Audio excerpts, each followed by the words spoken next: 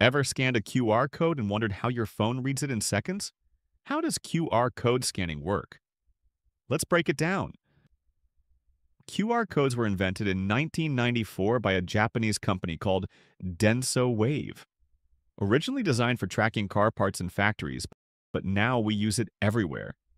So, what's inside a QR code and how does your phone read it?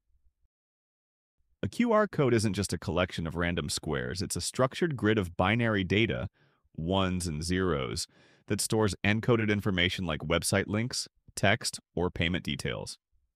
When your phone scans a QR code, it reads the encoded data and decodes it to reveal the embedded content. But sometimes QR codes don't work if they're blurry, too small, or damaged. Luckily, error correction technology can recover some lost data. Cool, right? Now you know how QR codes work. Have you ever scanned one that didn't work? Drop a comment below.